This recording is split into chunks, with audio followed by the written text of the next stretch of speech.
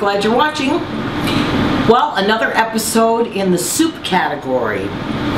You know when you go out to the big box stores and they're tasting out ham at a really good price and you're hungry and you just can't resist? Then it's a couple days later, oh my God, what am I going to do with all this? Well, let's make a soup with it. Now here's a little bit of a twist on your traditional split pea and ham soup. I'm going to add a little curry to mine. So what I've already done is I have taken the ham bone, put it into the pot with the large chunks that were on it, because especially the ones with all the big silvers in it and the tendons. Put it in the pot and simmered it for a couple hours to come up with some ham broth. It's not as long as I would like to have simmered it, but that's okay. We're going to fortify it. It's going to be great. Now into our little soup pot is going to go a little bit of olive oil or any kind of white oil. Then we're going to put some chopped carrots in the bottom, and then on top of that we're going to layer with some chopped onions. This is the same pot that I used to cook the broth in with the bone. I just dumped it in there. It still had a little bit of broth in the bottom, so now all the vegetables are in. I'm going to press some garlic in the bottom on top of the carrot and onion.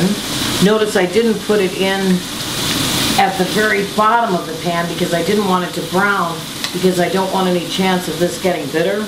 But it can go in with the rest of these vegetables on top and it'll just soften as the vegetables cook. So we have a little bit of pressed garlic in there. I also cooked the stock, the ham bone, with a few bay leaves in it, so that'll flavor it nicely. Now, while these vegetables are softening slightly, I'm also going to add a little bit of curry powder to it. You could make your own, but it's kind of a process because there's a lot of spices that do go into curry. So we're lucky enough we have a nice Indian shop and a Lebanese shop where I can go get really good curry, and oh my God, it smells heavenly. I like the Madras curry powder. There are different, there's hot curry powders, you know, it depends on who's making and what they're putting into it. But curry is really, really good. And so we'll put that over the vegetables because I want the flavor to come out of that a little bit. Because the ham didn't have quite enough time to cook, you know, I just wanted to get some soup done because it's soup weather where I am. We are just putting a little bit of base in the bottom. You can buy ham base almost everywhere in the grocers. And I'm adding a couple of tablespoons of tomato paste.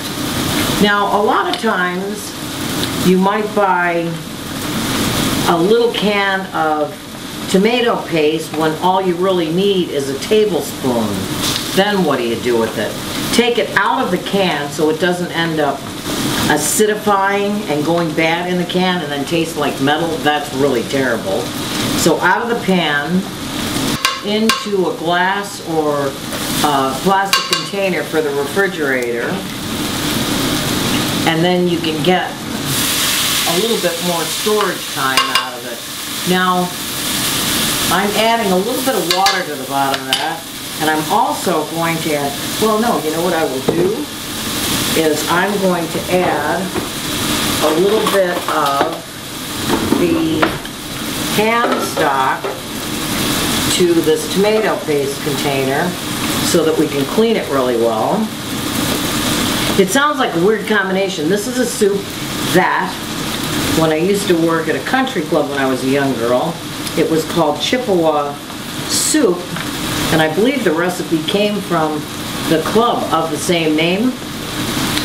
What they had turned into a recipe was a can of split pea soup a can of tomato soup, combine them both in a pot, add some curry, warm it up, and voila, soup.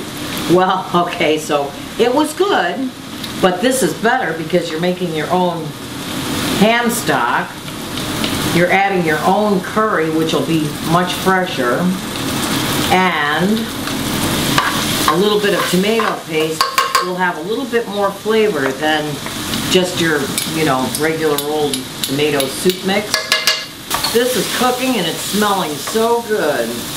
So now that these are browned nicely, I'm adding all of the ham stock to this. I'll leave the meat in the bottom of the pot because I want to break that up a little bit. So we're going to bring this up to a boil. I'm going to taste just to see where the broth is.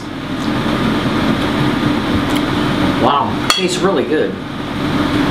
Now, I'm going to add about half a pound of some split peas to this amount, and we're going to simmer this for a while so that the split peas cook. Split peas double in size as you cook them, so I didn't want to make this super thick, so I think a half a bag would probably do well, and that's a 1 pound bag. I think an 8-ounce bag will be fine for this amount. Now, actually, I take that back. We're going to add just a little bit more. Okay, yes, okay, that's right. Now when I stir it, I can actually see the peas get stirred around. Before I couldn't see enough peas in it. Now, we're going to simmer that until the peas are done, and while that is simmering, I'm going to take the ham apart and clean the bone ever so slightly. I could put the ham bone back in there and simmer with it, but I want this to cool.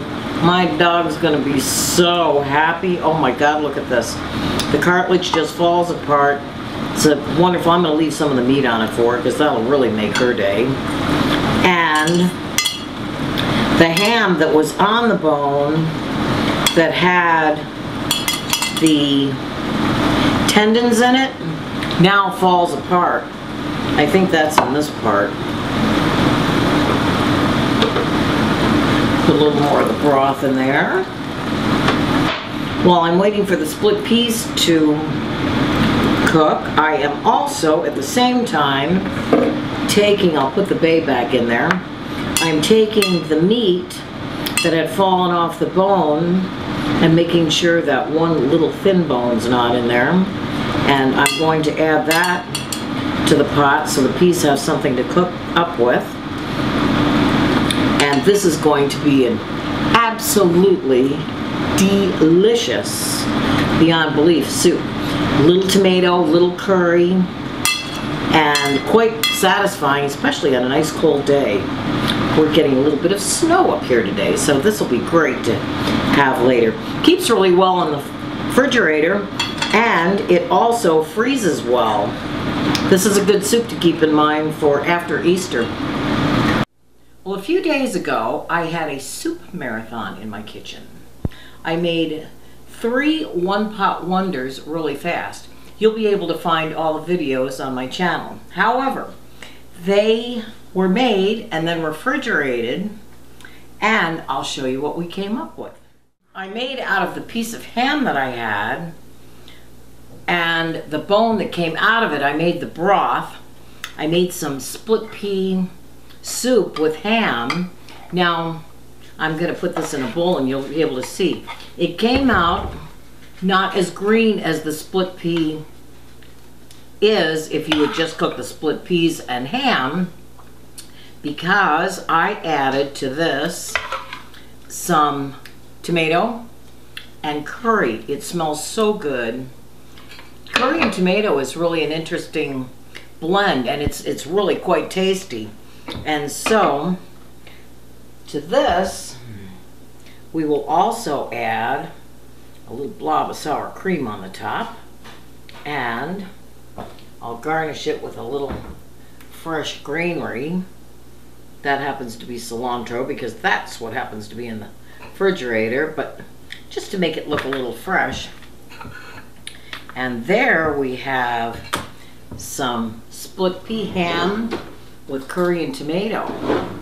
It's really good soup. Now when you, it's really good soup. Now when you let this sit in the refrigerator for, after you make it, for a couple of days, the flavor gets better for sure, and it's really, really, really thick when you pull it out of the refrigerator because of the broth having all the natural gelatin in it from the bones. So you don't really have to thin it. What I would do first is warm it and see if it needs thinning. Chances are it won't. But there you have some really good split pea ham with a little tomato and curry. Try that one out. It's quite tasty. Another one-pot wonder.